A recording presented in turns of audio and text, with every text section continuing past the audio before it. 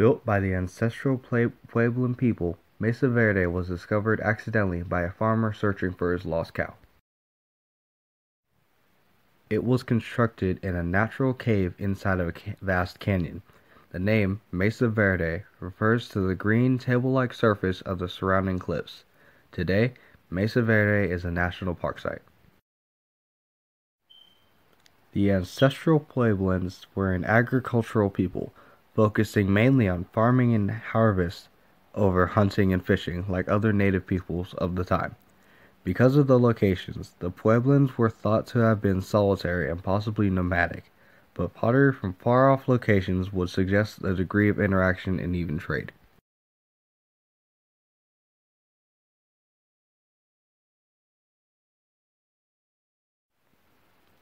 Previous native structures would have been built with adobe brick for its durability and resilience to the elements. However, these 600-plus structures were built with sandstone, mud mortar, and timber. At this time, the use of timber would have been an innovation for these native people. Coming from the surrounding spur trees, the timber would have acted as a proper support for the natural clefts in the cave wall. The cliff offered natural protection from the seasons, especially the hot summers and cold, snowy winters.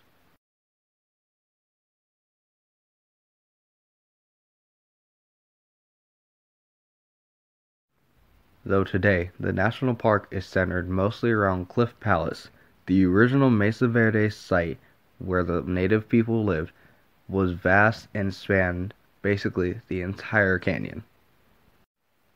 Living areas were larger, but the same shape as storage rooms. The inside of these rooms were plastered and painted.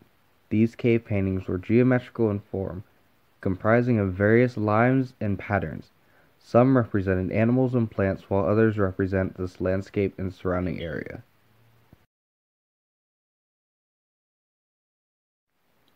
Cliff Palace is the largest and most intact of the Mesa Verde structures, with 150 or so rooms used for storage, living, and family gatherings or ceremonies.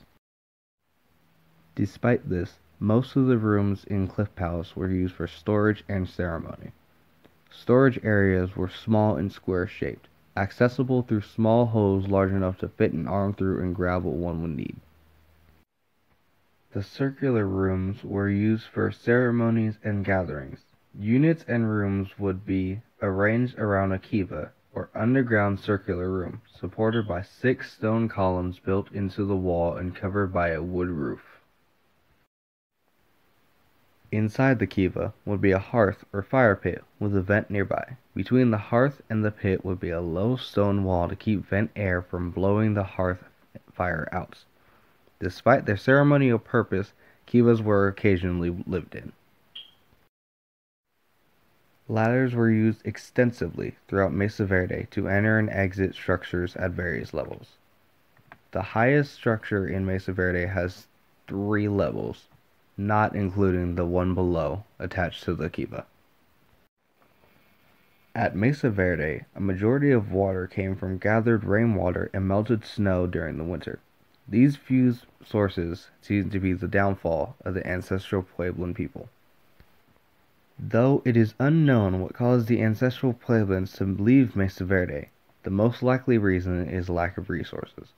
A heavy drought struck the area during this time, which would have diminished resources quickly and caused internal disputes. For the Pueblans, packing up and moving seemed to be the only option.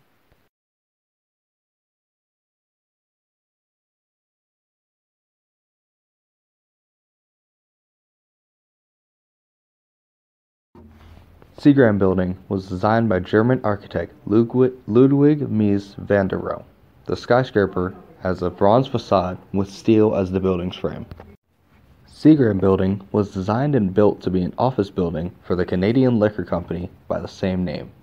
Because of prohibition at the same time, they had grown in popularity and made quite a profit. Seagram Building's original architect, Charles Luckman, was brought on because of Lever House across the street, the first modern skyscraper, which in a sense is ironic, but more on that later. One day, his daughter and studying architect, Phyllis Lambert, saw Luckman's design model and said it was horrible and ugly. So they went to MoMA, the Museum of Modern Art, down the street, and was introduced to Van der Rohe's work by the architectural director of the museum. Before I said this was ironic. That is because Seagram building later became the standard for modern skyscrapers. Mies was born, raised, and trained in Germany. There he became head director of Bauhaus, a school that focused on blending fine arts with design, until Nazis shut it down in 1933. He believed that less was more, and his designs certainly show this. Seagram's form is simplistic, which is typical of modern design. The skyscraper is vertically emphasized. On the building's exterior are seemingly endless columns of I-beams that make the building seem to reach for the sky. They also cast shadows onto the bronze windows, creating a sense of depth that otherwise would not be there. Mies heavily admired classical architecture, and Seagram shows that not only in the use of bronze, a classical medium usually used for statues, but in the symmetrical design of the building. Symmetrical designs are typical of Mies's designs. Every one of his buildings are symmetrical and evenly balanced in design. Let's look at a few. Here is the One Charles Center, an office building in Baltimore.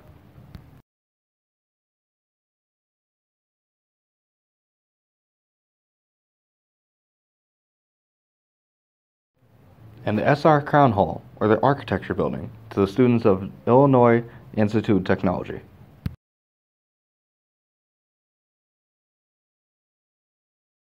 Now back to Seagram. The building is 100 feet back from the street line.